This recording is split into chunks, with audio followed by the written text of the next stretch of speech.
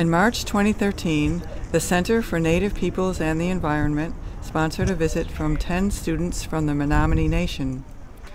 They visited the ESF campus and learned about willow biomass and the chestnut project. Here with the chestnut tree and the elm tree and what happened to both of those species. I'm not familiar with that. So they used to be really dominant trees, especially in the northern hardwood forest there. You know, the chestnut trees, really, really huge.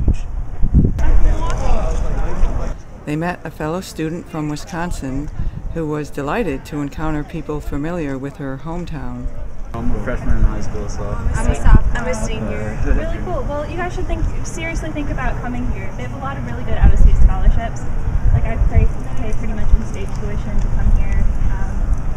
I love it. I wouldn't want to be anywhere else. I'm an environmental... I want to begin our class by saying hello to our visitors from the College of Menominee Nation, and we have been eagerly anticipating your visit in this class. The Menominee students attended Dr. Kimmerer's class, Indigenous Issues and the Environment, where they had a chance to answer questions from students in the class. That afternoon, we visited the Onondaga Lake Visitor Center and learned about Honeywell's work to clean up the lake. Next, we visited the creek walk near Onondaga Creek's outlet at the lake, and afterwards could not resist the lure of Carousel Mall.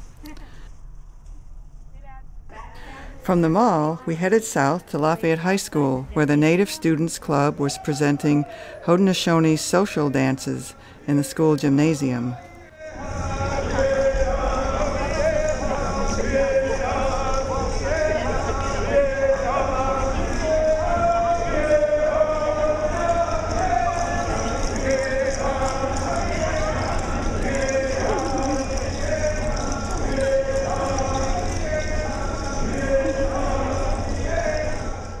All of us were invited to join in.